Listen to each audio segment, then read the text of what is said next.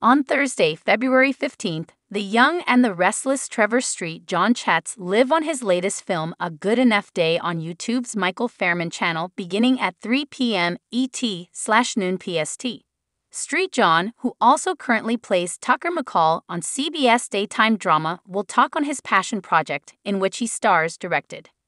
A Good Enough Day dropped on Tuesday, February 13th, and is now available to watch and stream via Amazon, Apple Plus, and Tubi. The film also stars daytime notables Sherry Som, ex-O of TL, Sunset Beach, The Fosters, and Josh Wingate, ex-DH.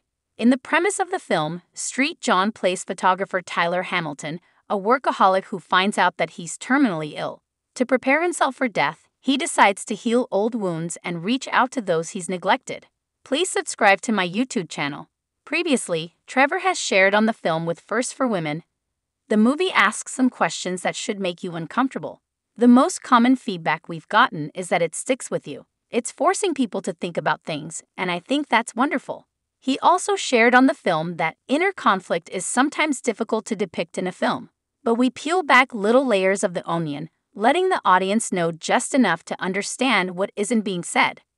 We also allowed the audience to know something his sister, his ex-wife, and his daughter don't. That creates intrigue and hope. You can check out a trailer for A Good Enough Day below, followed by where to watch live today, this special conversation with the very talented Trevor Street John. If you have a question related to the film that you would like posed to Trevor during our interview today, drop it in the comment section. If you have already seen Trevor's new film, let us know what you thought of it. Subscribe the channel to get such videos.